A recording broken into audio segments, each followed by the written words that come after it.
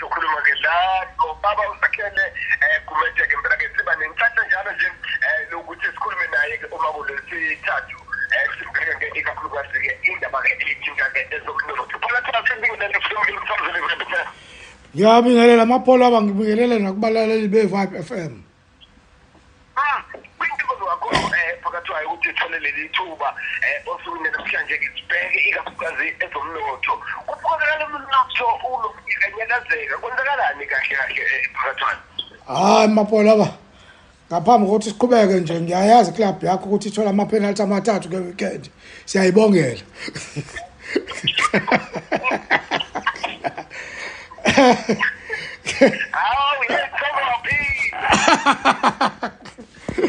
Hayi fuze sidlule lapho bengifuna nje ukuthi namhlanje fuze ke sikhulume ngezinto ezinkulu ezithinta umnotho kusuka kube sengathi manje bathi ke sikesi it's all doom and gloom ukuthi kumnyama ngathi akubonakala kophinde kuse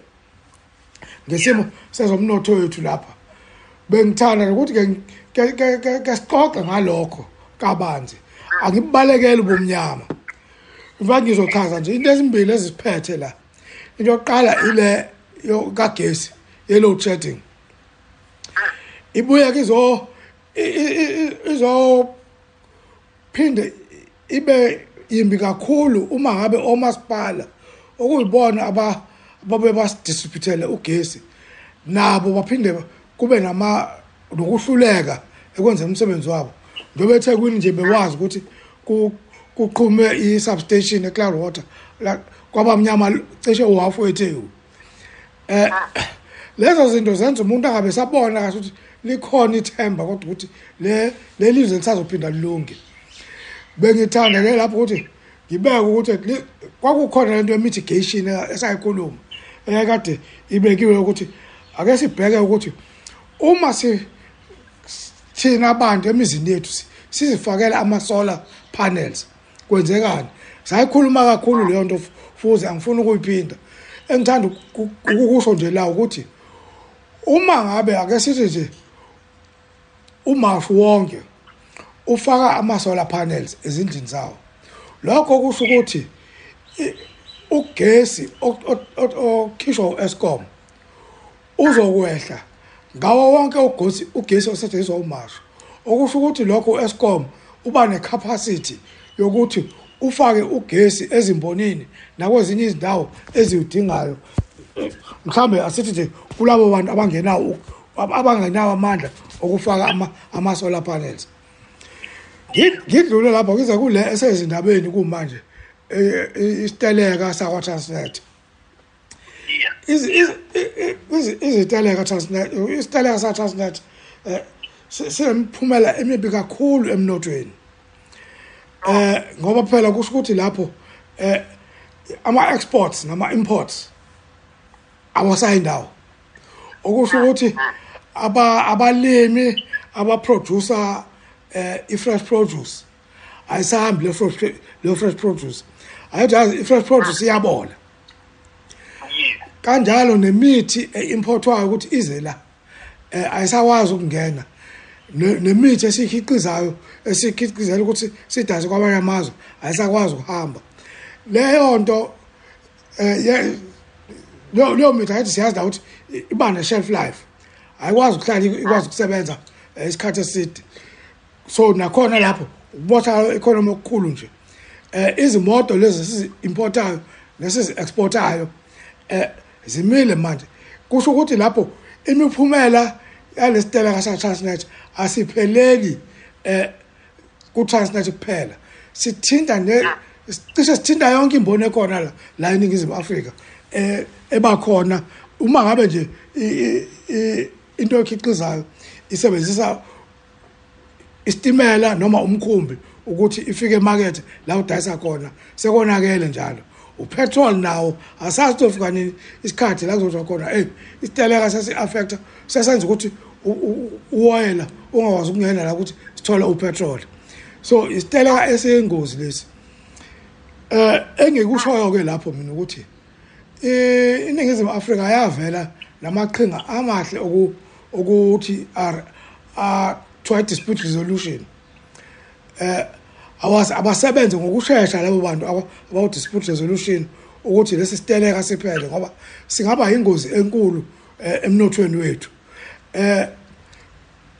iziteleka ke kuba abantu ababili abantu abakhulumayo ithe uhlelo oluhle lwavela kwi-constitution okokuqala lwaphinde lwagcizelelwa ku-Labour Relations Act angithathe isihlaka ukuthi i-management noma abasebenzi aba-right noma aba-wrong ngithi nje kodwa isixazululo salesi siteleka sibalulekile ukuthi sisheshe sitholakale ngoba asilimazi kuphela uTransnet sigcina sesilimaza nezinye izinhlaka ze-economy okwenza ukuthi esingagcina sesilimala sonke nathi ebesingathinteki kwaTransnet manje bese ngithi kodwa ke kukhona yini ukuthembisayo ukuthi le economy kwenze njani yini esingayenza ukuthi ilunge ngizothatha nje ngiqale ngokuthi ngibhekisise ukuthi angathi nje ngesingisi it's not all over not all over uma ubheka vele emhlabeni kulezi zinsuku kwaqala kwaba khona iCovid yayimashaya ama-economies amaningi emhlabeni kumanje ke kuvele le mpi ekhona eRussia nase-Ukraine leyo mpi uma ubheka kahle e-Europe amazwe amaningi e-Europe ngenxa yokuthi ayifuna ukuthi kuthiwe baya ku-renewable energy environmentally friendly energy bavala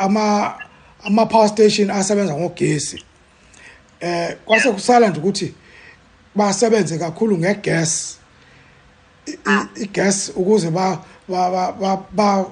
kuyabanda ke-Europe ngoba kuze ubusika bakhona nje kubanda kakhulu so ama-heater akhona asebenza ngegas nokupheka okuningi sebenza ngegas bese ke kubuya kuba khona ke ne-renewable energy kodwa ngenxa yokuthi ke impi leyo khona isiyenze ukuthi ama-sanctions akhona against Russia enza ukuthi bangakwazi ukuthi manje ba-importe i-gas from Russia base bevusa ke ama-power station abo asebenza ngamalahle yiko-ke manje sebethenga amalahle kakhulu la eNingizimu Afrika ngoba bazama ukuthi ama-power station abo akwazi ukusebenza ama-economies abo akwazi ukuqhubeka asebenze ileyo nto nje ekhona ukuthi manje hayi idemand yamalahle inyuke kakhulu ngenxa yokuthi igas yaseRussia ibona abayivalile iRussia ayizange ibhene ama-exports to Europe Europe ebhene ama-imports from Russia enye into ebalulekile wena Mapholoba uma ubheka kahle uhulumeni ngesikhathi siphakathi kwe-COVID wavela nezindlela zokuthi le economy ikwazi ukuthi i-kickstarteke isheshe ihambe kwakunamaqhinga lapho amaningi okwenza ukuthi i-economy isheshe ihambe kodwa lawo maqhinga awasa-implementwa manje sibanjwe yilento ekuthiwa i-red tape kuba nemininingwane eminingi esizifakela yona uma ubheka nje ukuthi lapha e-KZN I think ngase-airport kwakuzovulwa inkampani yakwa-Heineken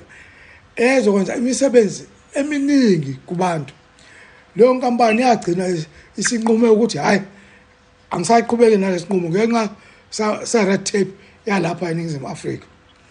kunezinqumo eziningi ezithathwa uhulumeni zokuthi hayi ukuze kube lula nokusebenza nakuma-port nakuphi akube khona ukuthi kusetshenziswane ne-private sector uma sekuthiwa kufuneka yenzeke leyo nto hayi kube khona imininingwane eminingi enza ukuthi lezo nto zigcina senzeke so kunezinqumo eziningi ezinhle zokuthi umnotho uthuthuke kodwa eziphinde zibanjwe i-red tape ukuthi lezo zinqumo suke zingahlolisiswanga ngani before zize zikhishwe sekuthiwa isinqumo lesi asazi ngoba phela uma ngabe kuthiwa sisebenza ngokubambisana kufanele kube khona lokhu kubambisana ake ngime nje lapho Mapholoba kodwa ke ebengizama ukusho ukuthi it's not over namanye amazwe abheke nezingqinamba ezinkulu inkinga ye-energy yase-Europe nje inkinga enyakanyaka kakhulu akodwa angime lapho mpholoba ngikubheka la sengizodedela nje phakathwayo ukuthi kubonakala kuyinkinga yenyaka kodwa isisombululo sibukakala singaphumi ngempela ukuthi singaphuma kanjani ngenyaka ukuthi singabi nalo uvimbo ikakhulukazi emakhulwini kwezomnotho singabe nalo ini uzinzo yes uzinzo mapholoba ngeke lube khona uma ngabe khona ukubona ngasolinye kakhulu ngazo ezomnotho uma ubheka even nakulona iqembu elibusayo iqembu elibusayo lizibiza ngokuthi liyi broad church kulelo sonto kuleyo broad church akukho ukuzwana ukubona ngasolinye ukuthi ngempela umnotho uthathwa kanjani uyiswe phambili kukhona ababona ngendlela ukuthi kufanele kube isocialism kukhona ababona ngendlela kufanele kube icapitalism kukhona ababona ngendlela kube i-mixed economy siqala lapho ngalezi ezinkulu bese kuphinde kuba khona futhi lokho ukuthi kwenziwa kanjani ukuthi abantu abamnyama nabo babe nalento okuthiwa a meaningful participation in the economy lezo zinto izinto ekuthadi ukuthi kuboniswane ngazo ngoba kungakafinyelelwa esivumelwaneni esizwana na wonke umuntu lolu zinzo olufunayo amapholo aluzukuba khona kodwa ke noma selukhona uzinzo olunjalo aluhlali lukhona njalo ngoba phela kuthiwa it's a dynamic nation lesikuyona yeah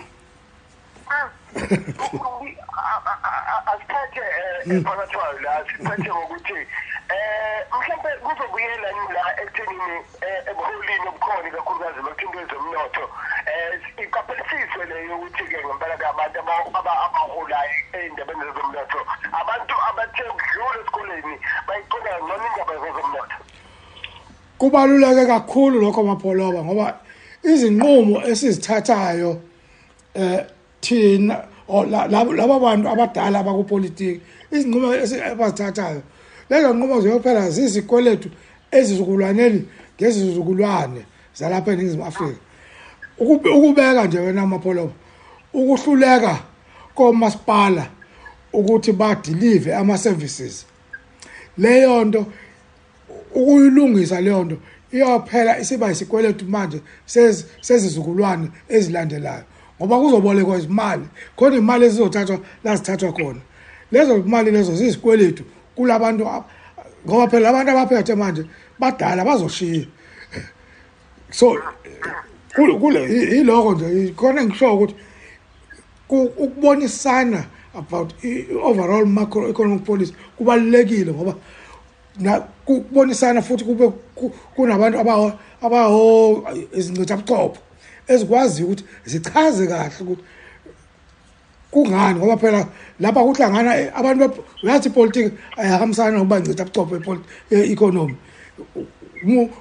politician awudingi ukuba nesitifiketi udinga ukuthandwa abantu bakuvotela kodwa ngala economy yona ifuna ukuthi ukwazi ukubona ukuthi ukuze kube nje kufuna kwenziweni ngokwe-economics